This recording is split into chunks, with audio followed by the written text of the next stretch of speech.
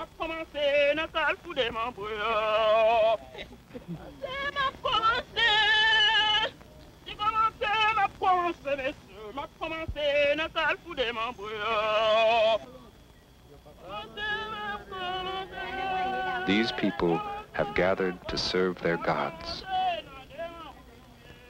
They are about to begin a week-long ritual to please the spirits who have been served by their family for generations. If these spirits are neglected for too long, they may bring harm instead of help to the family. So now, with prayers and song, music and dance, food offerings and animal sacrifice, the gods will be served, one after another, until all have been satisfied. A service like this is held only once every 20 to 30 years by each family. It is the most serious and the most festive act of worship in their religion.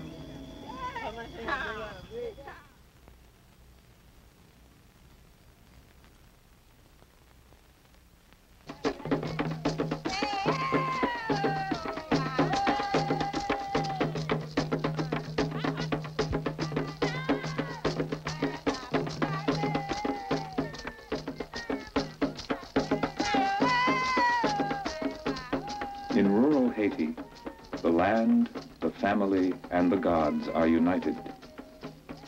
For the family gods have been served on the same piece of land for many generations. It is the same land that the family's original ancestor once lived on.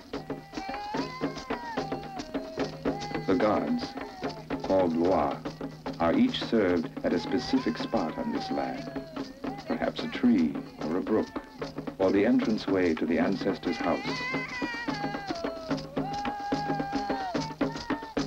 These gods, like the land itself, are inherited, passed down from parent to child through the generations. Each family has its own Loa, and the same Loa served by one's ancestors must be served by one's descendants as well. It is an obligation, as well as a birthright, to keep the family spirits content.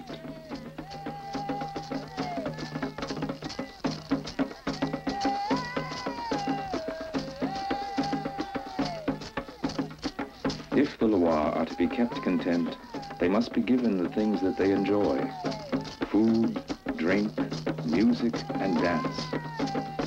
The Loa are actually able to attend the service and partake of these offerings by temporarily assuming human form. Through the phenomenon of possession, the Loa enter and use the bodies of those who serve them to attend the ceremony and enjoy the festivities.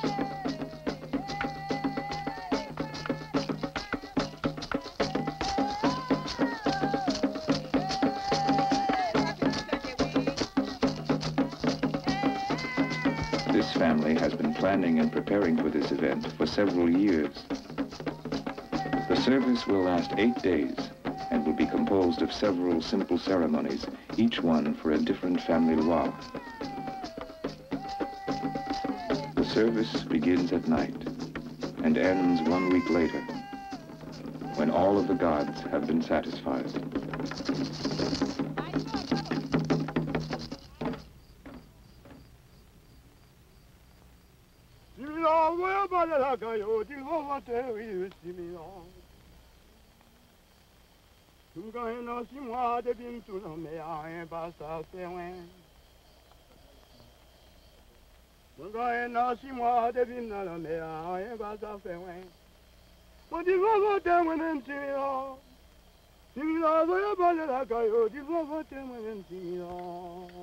Volonté,